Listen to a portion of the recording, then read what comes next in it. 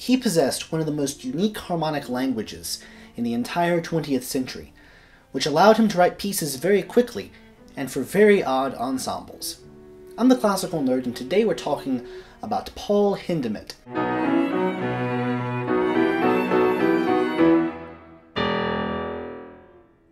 Hindemith was born in central Germany in November 1895. The Hindemiths were poor, and Paul lived with his grandparents for a time before beginning school in 1902. From this point forward, he learned music. He was introduced to the violin while at school, and he ended up studying that instrument at the local conservatory. Thereafter, he served as a freelance violinist in the Frankfurt area. It was always necessary for him to make enough money to pay his own way. As such, he did whatever gig came his way. A string quartet or some pop orchestra. It didn't really matter to him. As World War I raged across the continent, Hindemith found himself drafted in 1917, 2 years after his father had been killed near Flanders. Hindemith's post as a sentry meant that he didn't see as much frontline action as some other people, but he still had some near-death experiences involving grenades. Nevertheless, he was able to stay somewhat musically active, as he was a bass drummer in a local band and kept playing string quartets with some other string-playing soldiers. Hindemith was primarily a violinist up until this point in his life. He was a composer in that he wrote music, but he wasn't a professional composer because he wasn't getting his primary source of income from his writing. But we think of Hindemith today as not a violinist or composer-violinist, but as a composer-violist. This change happened sometime around 1919, around the same time as he wrote his Sonata in F for viola and piano. He had also written a few string quartets at this point in his life, and one of them was selected for a performance at the first ever Donaueschingen Festival in southern Germany. This was a significant boon to Hindemith's compositional career and aspirations, particularly in the field of chamber music and the exalted medium of the string quartet. Unfortunately, the quartet that was slated to perform this piece didn't like it, and they refused to play it. In order to prevent this piece from going completely unplayed, Hindemith decided to take matters into his own hands, and he formed his own quartet, the Amar Quartet. He was the violist in this quartet, which was named after its first violinist, Lico Amar, who said that he didn't really understand Hindemith's music, but he really liked it. He thought it spoke to him in a really unique way. The quartet remained active as a group all through the 1920s, and performed and recorded a surprising amount of music, not just Hindemith. Hindemith began rising up through the ranks as a composer just as he rose up through the ranks as an esteemed violist. At this point in history, there just hadn't been that many professional violists, as in professional touring violists, like the viola was their primary instrument. Up until this point, the viola was a secondary instrument, something that violinists played. And this is how it got a reputation as being sort of a second-class instrument. As a consequence of the increased number of great violists, Hindemith in Germany, as well as Lionel Tertis and the composer Frank Bridge in England, composers began writing ever more challenging parts for the viola, featuring it in their concerti, using it as a more prominent instrument in their string quartets, writing sonatas for it, etc. Hindemith, like these other musicians, realized that the viola was extremely underutilized, and he wanted to be one of the folks who was not only performing all this new rep, but he was actively contributing to it. Hindemith's compositional output is extremely widespread, and we'll get to the details of his mature style in a minute, but it's important to know that he wrote music in a lot of styles, and his early music is not necessarily representative of what would become the Hindemith sound. We can see hints of what he was to come to write in his early works, but a lot of them are written in styles that we just don't think of as typically Hindemith. He produced several early operas that are highly expressionistic,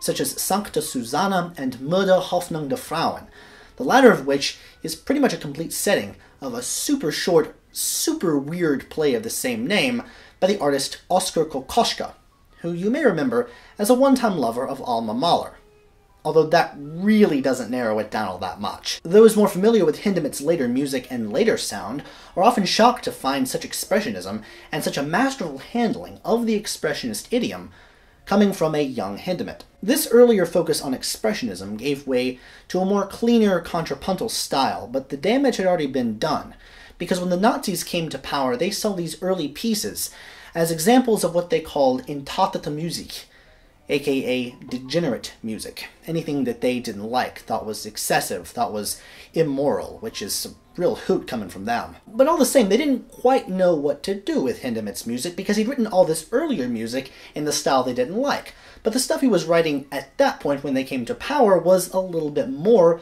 of what they were looking for.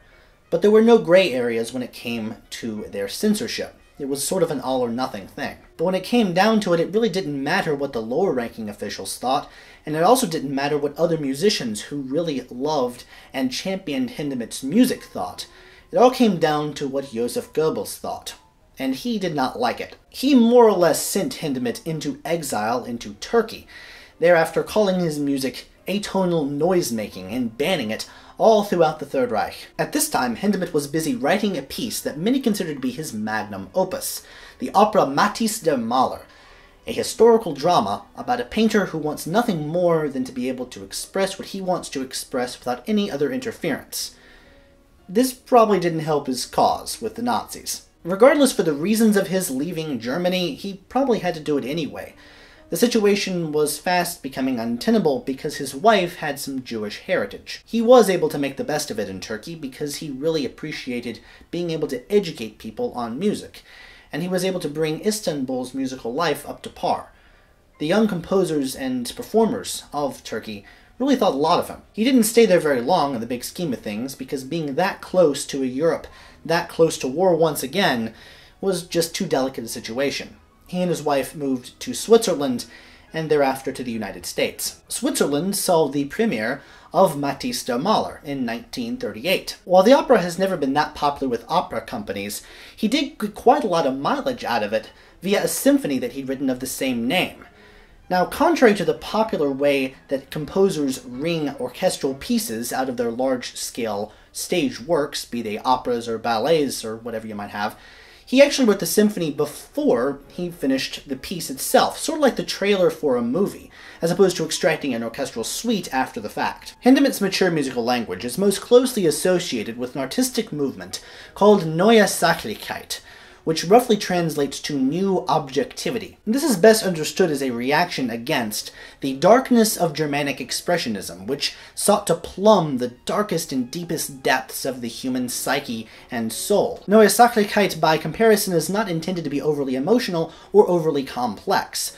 World War I had really ripped Germanic society a new one, and people wanted art that was not going to probe these dark depths of their souls. It's sometimes a little bit hard to pin down exactly what Neue Sachlichkeit means, because it means different things in different forms of art. For instance, the playwright Bertolt Brecht was very interested in alienating his audiences. He didn't want his audiences to sympathize with characters in his plays. Rather, he wanted them to be constantly reminded that they were looking at a fiction.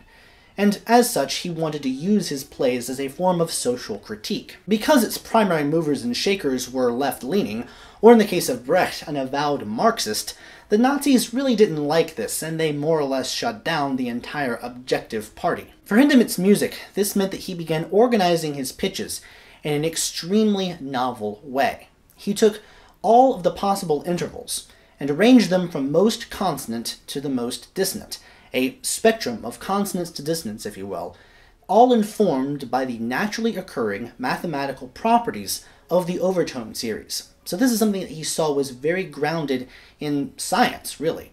And he also was interested in the phenomenon of combination tones, which, to put it most simply, is the complex interaction of the two overtones of any two given notes. This meant that whenever he needed to ramp up the tension in his music, he used more dissonant intervals. And he used more unconventional voicings of his chords in order to make the combination tones more dissonant as well. And whenever he needed to release this tension, he would use more consonant intervals and more spacings of chords that aligned with the overtone series. It was about how well with the grain you went with the harmonic series if you wanted to be consonant, or how well you pushed against the grain if you wanted to be dissonant. And this controlled the flow of music, and thus the control of form he had over his pieces. Curiously, he considered the tritone, the most dissonant interval in most people's understanding of music and in his particular system, to be something that was harmonically static, that didn't have any sort of harmonic motion to it. And this is ironic because the tritone and its resolution is what really defines the dominant seventh chord moving to a tonic chord, which is sort of the basis for common practice tonality. But Hindemith was really not working in the common practice. He was using tonal materials. Yes, he was using consonant and dissonant intervals. He would have tonal centers, and he could move the tonal center around, but he was also free to use all 12 notes of the chromatic scale. When used in full force, all of this gives Hindemith's music the Hindemith sound, which, love it or hate it, you have to admit is totally unique. The objective quality of Neue Sachlichkeit could also be found in the fact that his music is intended to be more universal than just personal statements. It's important to note that Hindemith was extremely interested in justifying his theories from a mathematical and scientific perspective, because it was all based in the measurable acoustic qualities of the overtone series. He thought of this not just as a great way of organizing music, especially tonal music or neotonal music in an era of atonality, but also as a fundamental analytical tool, and he analyzed pieces from all eras using this approach. This is why he was against forms of composition that were strictly atonal, like Schoenberg's 12-tone technique. His music was able to acknowledge the existence of the overtone series and either went with or against its grain, whereas 12-tone music just sort of totally ignored it. Hindemith's career as an educator in the United States lasted over a decade. He first taught at Yale and then at several other institutions, but he never stopped composing, really until he died, and some of his greatest pieces come from his American years.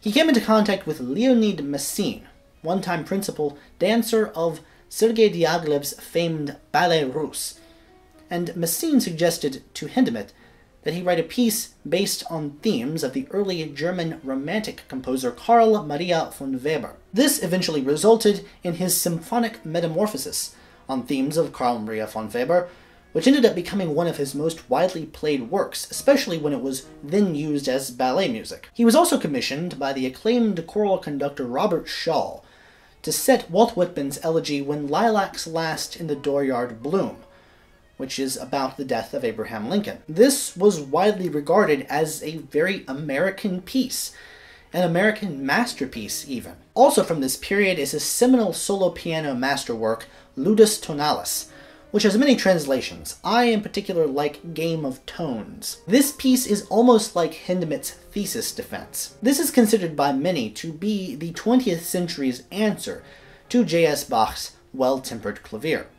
Because when Bach wrote his suite, he decided that he was going to show off A, his contrapuntal chops, B, his mastery of all the different styles on the European continent at that point, and he also wanted to prove the worthiness of the recently invented well-tempered system.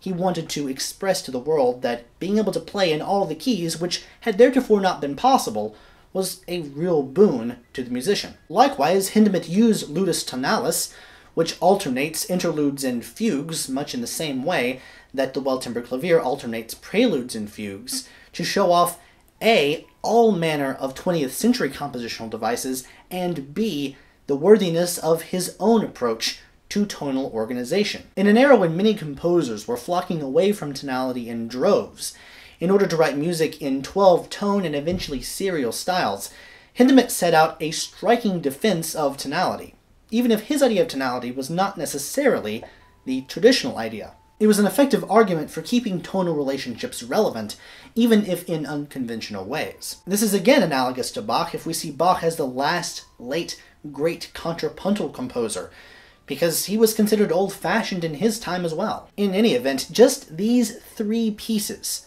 all from his American period alone, are enough to put Hindemith at the top rung of the most versatile composers who ever lived. When you take into account his entire body of work, you see that he wrote everything from expressionist near-atonal operas to American threnodies to the modern version of the Well-Tempered Clavier, and you're just like, what can't this guy do? In 1953, after Europe had had some time to recover from the horror and carnage of the Second World War, Hindemith went back. He retraced his steps, essentially, first moving back to Switzerland, where his last teaching post was, and then eventually back to his basically hometown of Frankfurt. It was there that Hindemith passed away from acute pancreatitis, a complication of all the ills he suffered in his later years, in December 1963, at the age of 68. Hindemith was one of the most prolific and versatile composers you could care to name, not just in the various styles in which he wrote, but also just in the number of instruments he wrote for. For instance, in addition to playing the viola,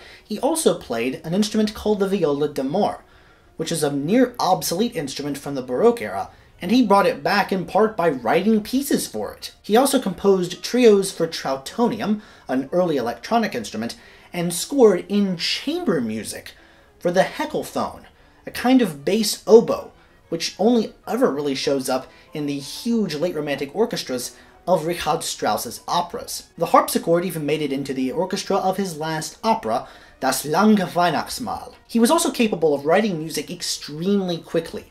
If a recording session was short a piece, he'd dash off of work on the train ride over. Much of this hastily written music had a kind of functionality to it, at least in Hindemith's mind. It was often, due to its hastily composed nature, fairly short, fairly straightforward, and importantly, accessible to amateur performers. It was also not necessarily intended to have much of a life beyond the purpose for that which it was written. This is Gebrauchsmusik, which translates usually as music for use, but is more literally utility music. This part of his collected works all fill a very specific purpose. He was able to use his language and his compositional style in these, but they're short and simple, and they get to the point. This also arguably encompasses some intentionally bad pieces that he wrote, pieces that were parodies of other composers, or of other pieces of theirs in particular. This includes a spoof of Wagner's Flying Dutchman overture, if the overture was played by a string quartet, and that string quartet was sight-reading it at 7 o'clock in the morning by a well. That's not me trying to be funny, that's actually in the title of this crazy string quartet that he wrote. This kind of music was written for a specific purpose, which is why it's under the banner of Gebrauchsmusik, but it also contains an element of social critique. Much like a Brechtian play makes the audience keenly aware that they're watching a fiction, much of Hindemith's Gebrauchsmusik parodies make the listener aware that they're listening to a piece. In that sense, we can see Neue Sachlichkeit as a whole as kind of a meta thing, an art that was not afraid of poking fun, or at least referencing, its own form. Hindemith saw his role as an artist as not really an artist. He thought of himself more as a craftsman, someone who sat down and did his work. He produced music. That was his job. Much like Richard Strauss thought of his music writing as a job. As such, Hindemith really never suffered from anything we might call writer's block. His music as a result is wide-ranging and unpretentious, and fulfills many different roles. All the same, his music is highly theoretically grounded. The greatest sin in art is not boredom, as frequently stated, but rather a lack of proportion, Hindemith once said. The best composers, and thus the best composition teachers, are the ones who understood the necessity for comprehending and synthesizing the past, but were also open to the styles of the present. And while his mature style has a certain characteristic quality to it, and is something of an acquired taste, anyone who says that they don't like Hindemith just because they don't like this style is certainly not seeing the whole picture, because he was such a profoundly gifted composer in all sorts of styles. The multifaceted music he produced is entirely his own, and for his fans, utterly indispensable.